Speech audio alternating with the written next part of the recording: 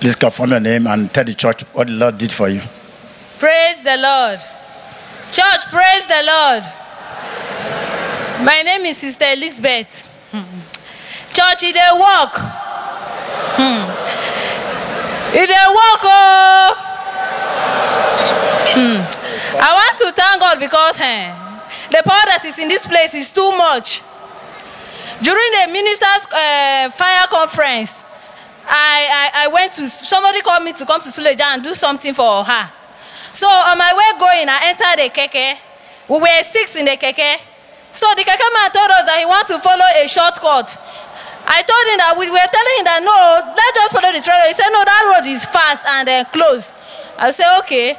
So when we followed the road, we reached one place, the keke man stopped, and behold, people started coming out from the bush. Other men came and joined him around that Suleja area. And behold, they marched us to the bush, and we entered the bush, and they came and brought us to a shrine. And they told the Baba that was there that they have brought us, that this is the people they brought for the sacrifice. Immediately I heard that. I didn't even wait for Baba to start talking. I told Baba that I cannot die.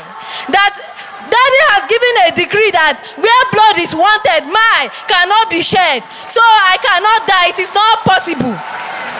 So they say I should shut up. Those people around say I should shut up. I say I cannot shut up because I come from Dunamis, and Dunamis represents power. So it is not possible for me to die. I cannot die.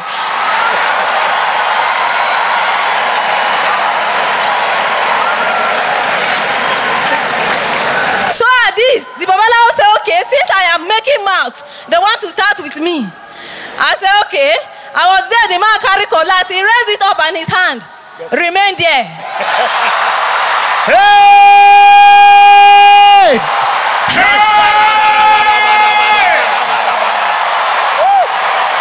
Hey! Hey!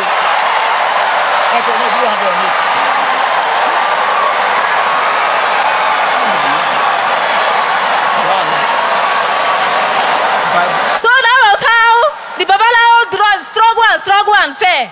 After he fell, he said, okay, since the cutlass will not work, he now picked the gun.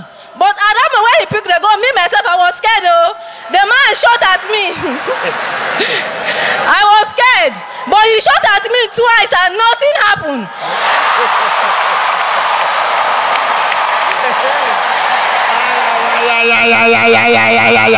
Hey!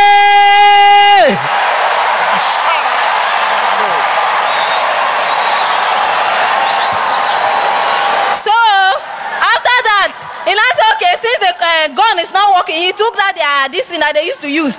He raised that one up, his hand hooked there for like 5 minutes. He fell to the ground. Then he now gathered the people that brought the people and carried them to one corner and was telling them, I don't understand what is happening. Oh. So at that moment, the people that were there now said, oh, we should start running. So we're running.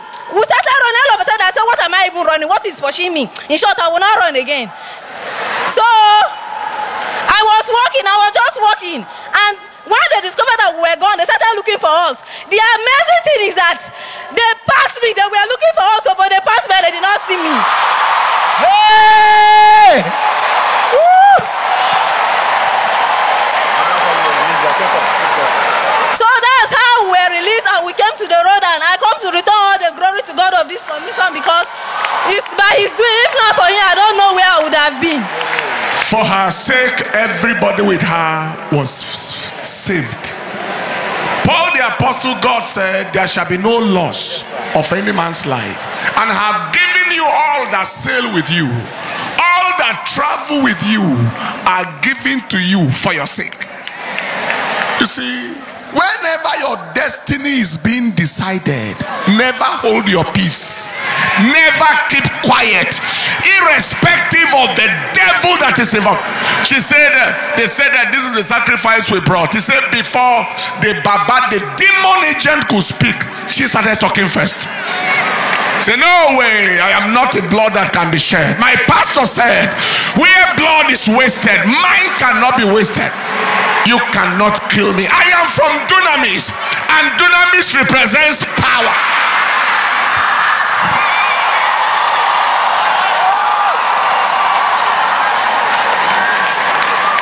That was a woman like a man. That was a lioness. The daughter of a lion is a lioness. And the man carried his cutlass and his hands suspended. When was the last time you heard that? In the Bible. When King Jeroboam wanted to slap the man of God from Judah, and he did like this and his hand remained in the air, pulled it down, no way. That is, Bible days are here. The things that we saw in scripture, they are here. He carried a gun could not work, shot twice, released her, and they were passing her without seeing her.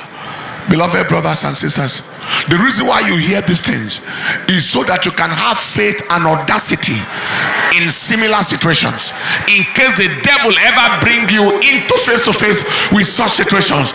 You will understand that if God has done it before, he can do it again. If he has done it for one, he can do it for another. And to remember that you cannot die like chicken. You are not permitted to die like chicken. No man, no woman, no devil agent who has his own life in his system has the power to take your own life.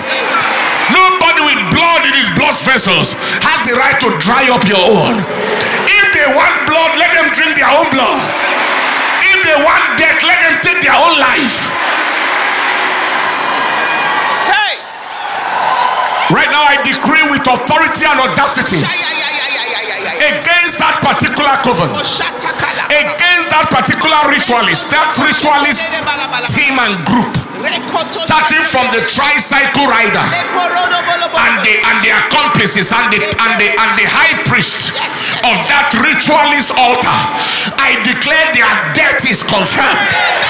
The same power that suspended his hand, that same power laid them to rest now. And every other terror cell and kidnapper cell, ritualist cell within the city and environment, we declare their end has come. They shall die like chicken. As they want life, their life shall go. Give the Lord a big clap of hands. Come here and let me pray for you. And lift up your hands. You represented God well, and you represented church well, and the Lord perfect other things that concern you. More fire, more fire, more fire. Give the Lord a big clap as you take your seat. Still praying, we declare that every weapon they have fashioned against you is hereby cancelled in the name of Jesus. We declare that every shame, every ignominy, every reproach that they plotted against you, today that shame, that reproach is arrested and fired back to where it came from. In the name of Jesus Christ, we declare that you shall not be reproached. We declare you shall not see shame. We declare you shall fulfill your days in the name of Jesus. And today we set every witchcraft coven on fire. The witchcraft coven fighting your life, fighting your destiny, manipulating your life, we set it on fire. Their black hoods and their black coats and their evil is hereby set on fire in the name of Jesus. And God will open your eyes to identify them. God will cause you to know them as they confess and they are laid to rest. If you believe it, shout aloud, amen. Please take your seat.